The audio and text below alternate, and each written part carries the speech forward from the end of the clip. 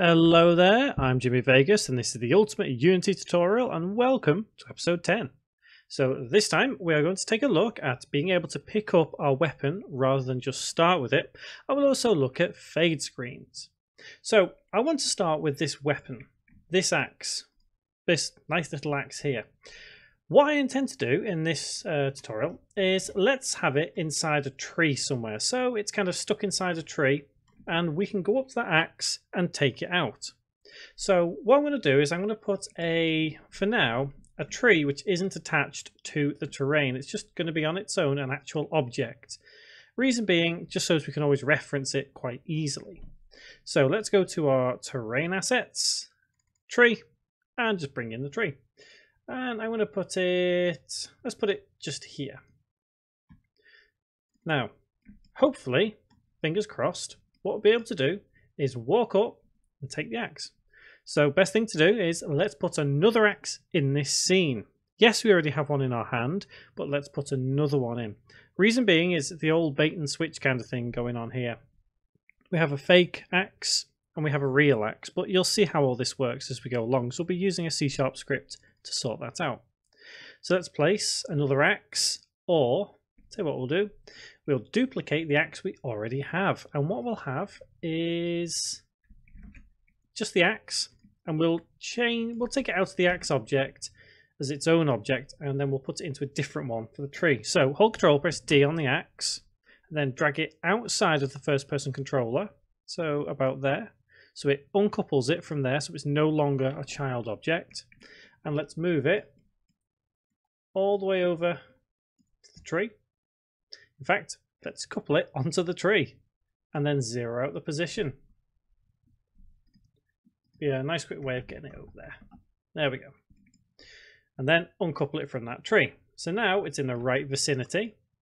We just need to arrange it a little. So let's pull it out this way. Set the rotation. Bring it up. And let's rotate on the Z, so it looks like it's stuck in the tree. A bit like that. And then next thing we'll do is if we go back to our first person controller and turn off the axe. So now, although there's two axes in the scene, we can only see one. So you can see what's going on here. We have the axe stuck in the tree there. Probably just needs moving over a little bit because it looks, I think it's floating right now. So let's move the axe over a little to about there. Does that look okay? Yep, that looks okay. So next thing to do is let's place a collider around this, which we'll use as a trigger to take it. So I'm going to use a cube. So right click, 3D object, cube. Uncouple that cube once again and increase the size 1, 1, 1. Move it into position, so it's going to be about there. We probably need to decrease the size a little, so 0.7. That looks about okay. And then untick mesh renderer. So we've got this all set now. So now we need a script to take the axe out of the tree. So if we go to our scripts folder, right click, create C# script, and we'll have this as axe take. Now I'm hoping you guys should be able to already see the sequence of events that we're going to be using to take this axe out. We'll use a similar kind of mechanism that we've used before on our gem, where if we look at it, we get some text on screen to say take whatever, and then at the same time we run a couple of things which makes the axe disappear, and it also puts the axe in our hand. So if we go to collect gem, we can pretty much use this same script. So if we take everything inside the public class, and remember a couple of tutorials ago I spoke about the public class. It's, how can I put it, a little bit sensitive. Remember, it has to be the same name here, so we can't actually take everything. So take from public float the distance all the way down to the second to last close curly bracket. So we can copy that, go to our axe take, and overwrite the void start void update here. So one extra thing we have to do in this script is add to our namespace at the top because we're using the text elements. So using Unity engine.ui semicolon.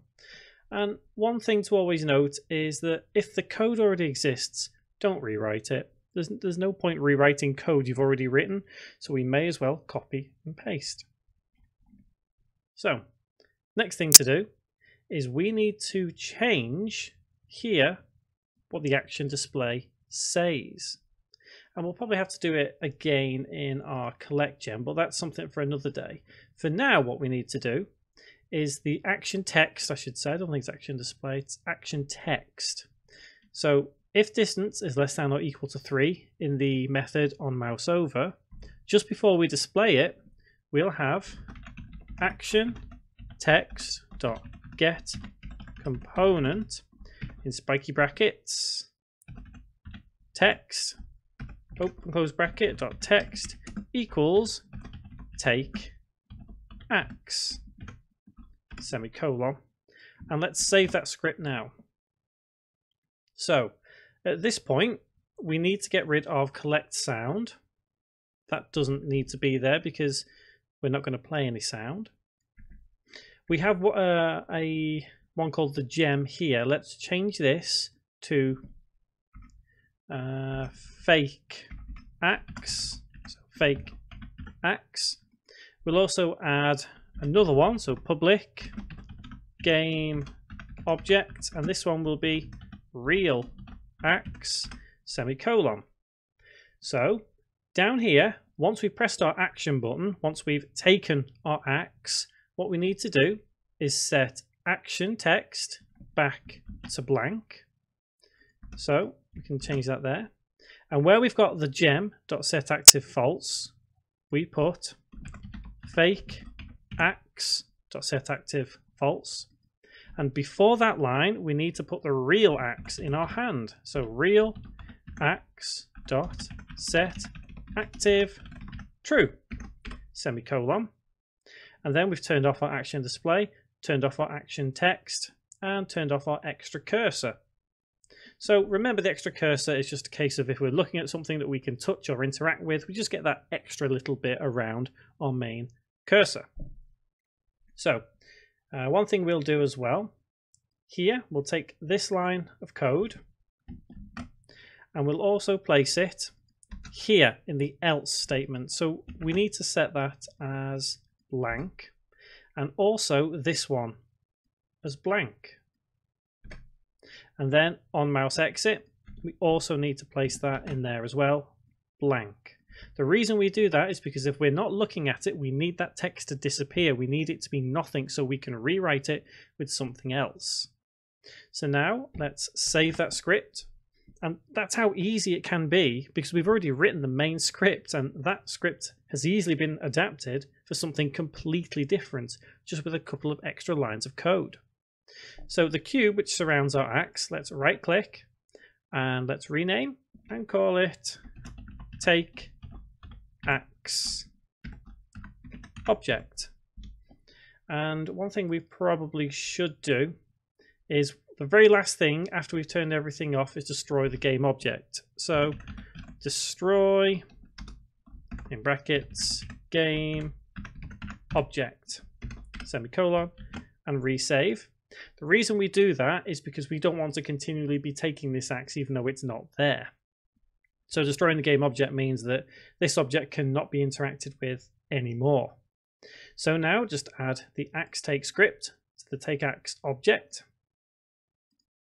And we just need to set those variables. So the fake axe is this axe here in the tree. The real axe is the one that's in our hand, which is currently set as inactive, remember.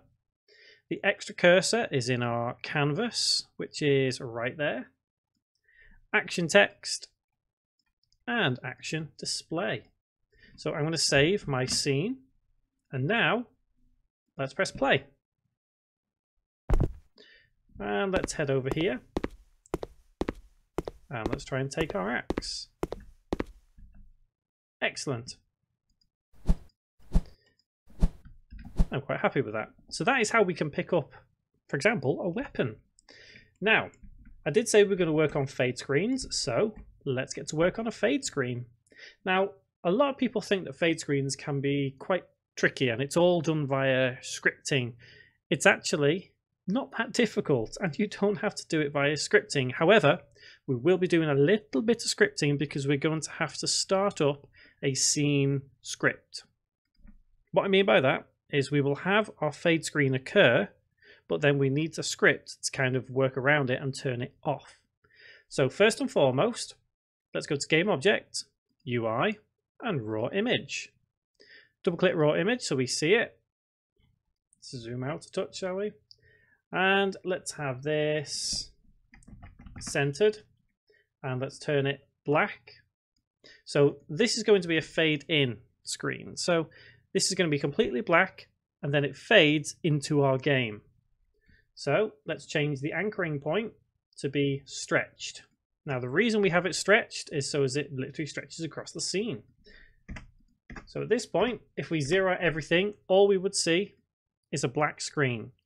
Everything would still happen behind it, but this is all we'd see. So to get around this, let's head to our animations folder down here and click on animation. Click on create, and let's add this as fade in anim, and then press the record button. Now we've worked with animation before, so we know currently it's set as 60 frames per second, and we need to set the first keyframe 0 here with the color. It's only the color we're going to be dealing with, and we need to set something called the alpha. The alpha represents how translucent, transparent, or opaque it is. 255 means it's completely opaque, means we can't see through it one little bit, and 0 means it is completely transparent, means we can see through it crystal clear. Anything in between is translucent.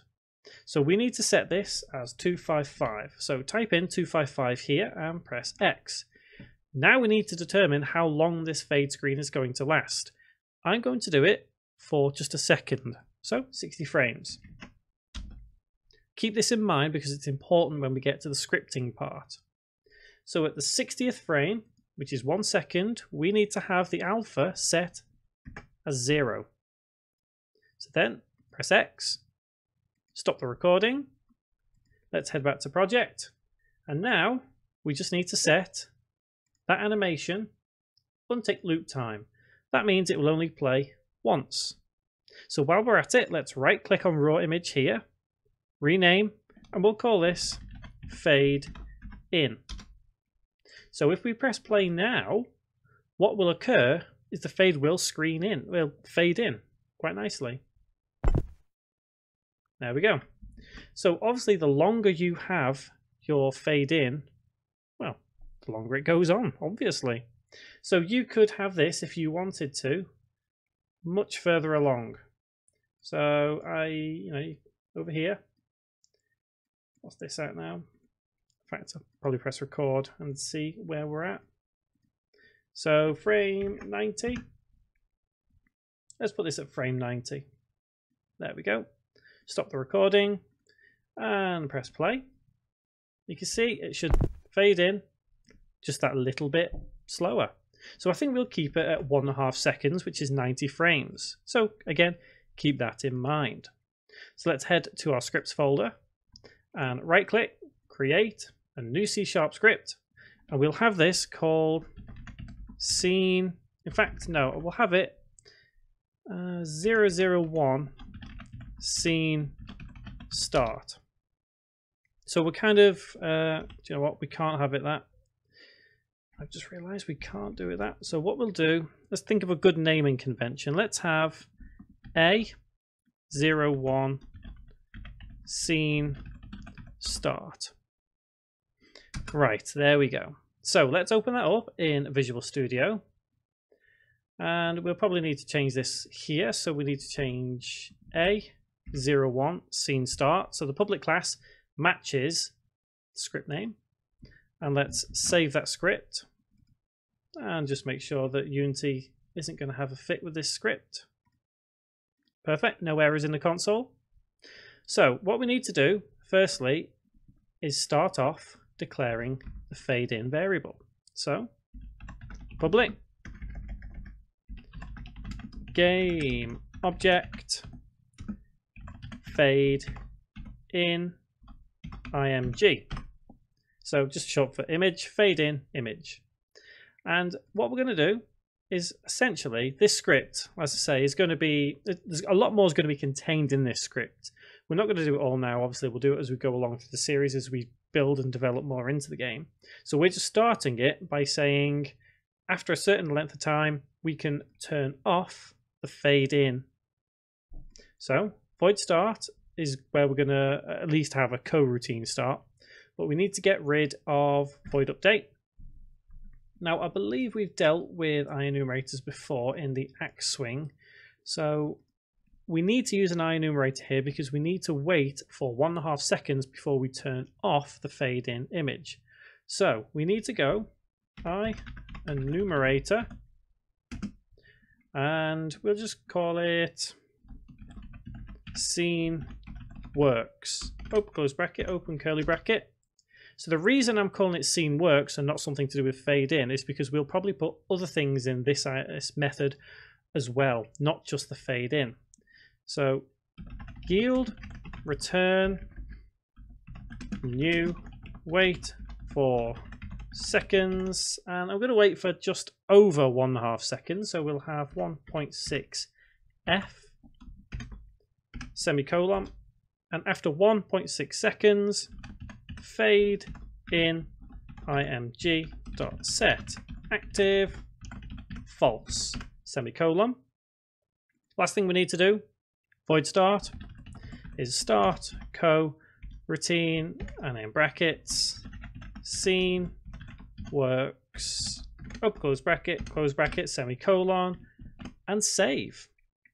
Let's head back to Unity and let's add in a new game object, an empty one, and this will be our scene control. So scene control, and I think I'm going to move scene control and weapon control up to the top, and let's add that script to scene control, and then finally let's add fade in to there, and let's press play.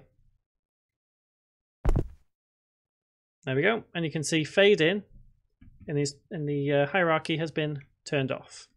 So everything is good. Now, we're going to leave this here for now. If you want to have a go at a fade out screen, so i.e. it goes from this to complete black, please do have a go, but we'll do it in the next tutorial anyway. Next, we're going to do a little bit of a debug because I know there is going to be, I think if we click, yeah, we can still swing our axe even though it's not there. So we're going to work on fixing that as well.